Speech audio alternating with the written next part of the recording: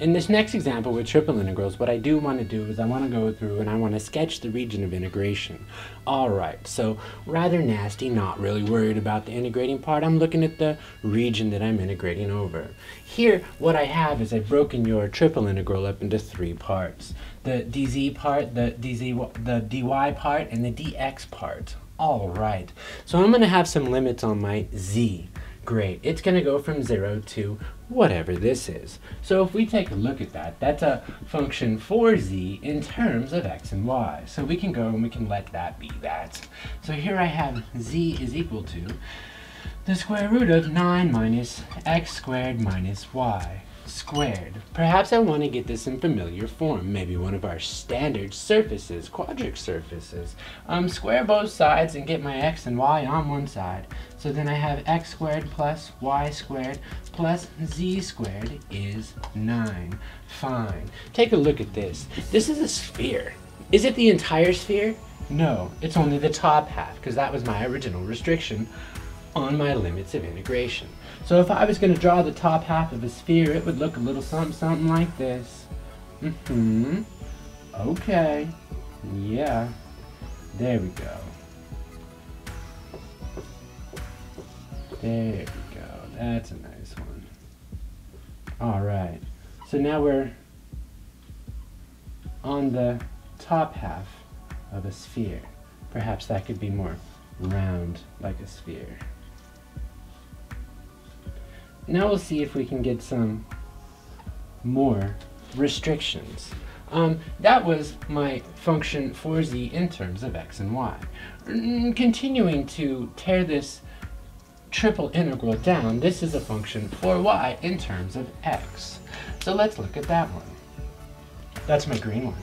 So then I have y is equal to the square root of 9 minus x squared. So looking at that right there, why don't I get it in a familiar form? My conic sections, if you will. So I square both sides and I find that x squared plus y squared is 9. Like you're saying, that's a circle in the xy plane. It's a circle in the xy plane, but only the top half, because this restriction is the positive root. Alright, so now I need to restrict my domain to just the top half of the circle in the x, y plane. So I need to get rid of all this. Get rid of all this. Get rid of all this. So now I have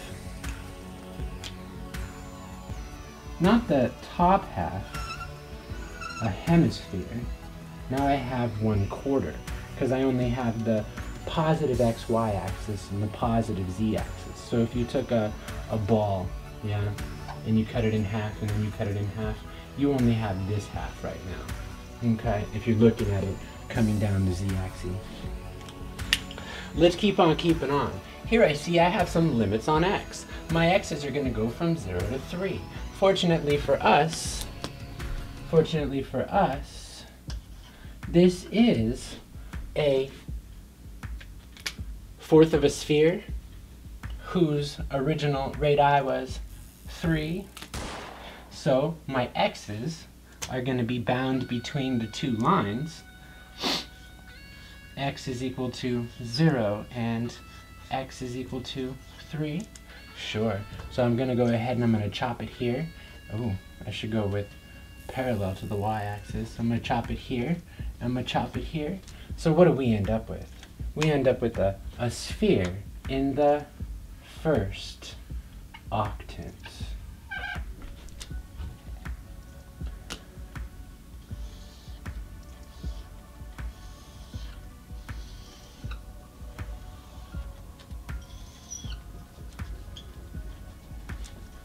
Or only 1/8 of a sphere.